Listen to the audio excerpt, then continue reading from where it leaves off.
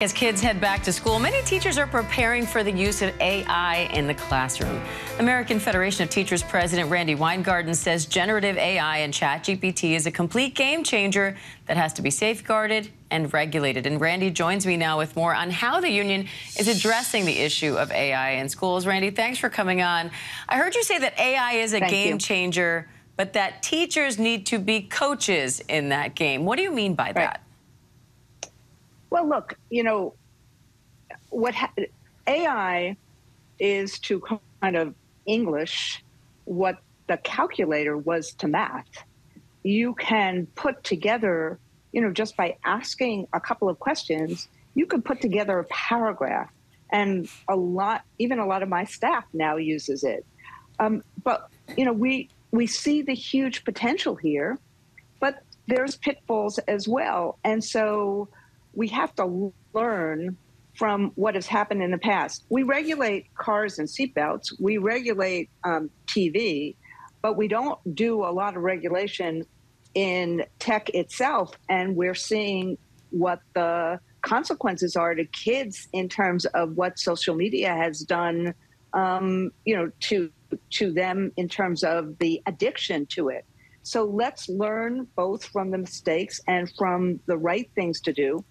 It's a supplement to education. It will be really, really, really powerful. But we have to deal with the privacy issues, the security issues, the disinformation issues, the accuracy issues. And a lot of that is not going to happen teacher by teacher or school district by school district. That's why you need some regulations about this. I want to unpack those issues with you in a second. But first, let's talk about the positive side, because we rarely hear about that. How are teachers harnessing AI to help themselves and to help their students be more productive?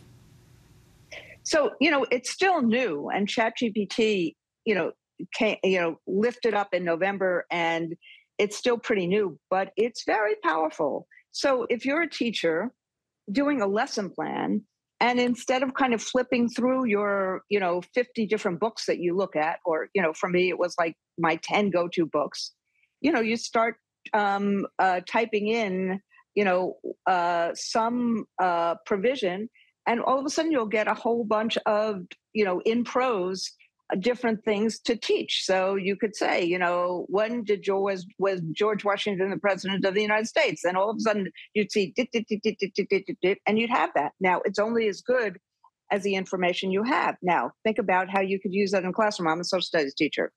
You could help kids with debate. They could do some research right as you're doing it. They could use that research. They could debate with each other at that time. They could use it, as long as they don't plagiarize, for papers. They have to then check to make sure that the information is right. Remember the lawyer who used court cases that really weren't court cases, and that would have been malpractice. So it's not perfect, and it's only as good as the information, but you can see how it can be an incredible back office for kids and for teachers. You also That's why the misinformation issue and the security issues are so important. So let's talk about those for a second, right? In addition to equity and the ethical issues that you mentioned, how do teachers work with that? What are you, instructing teachers to do in terms of being careful about the information they put into these AI and also the information you get out of it? So one of the things we are working with, an entity called NewsGuard that we have had for our members. It is an accuracy instrument.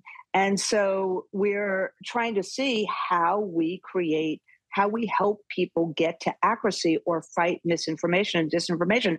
But remember, we're the union. We support our members. I mean, I wish I had 1/100th of the power that's attributed to me. I would hope that things would be a whole lot better for kids and communities.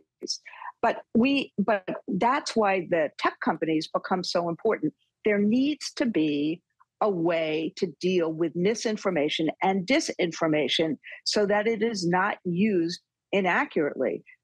People started talking about plagiarism initially. That's important, but most important is equity, privacy, security, and disinformation. We can't have deep fakes. That's what I'm more worried about than almost anything else. And so we need to do all these things. When we talk about equity, we have to make sure that the poorest of our kids have access to this, which means that there needs to be funding to make sure that the tech is available. And just like we're doing this on Zoom instead of on a little, a little phone, we need to make sure that kids have that kind of availability of the tech, hard and soft, that they need.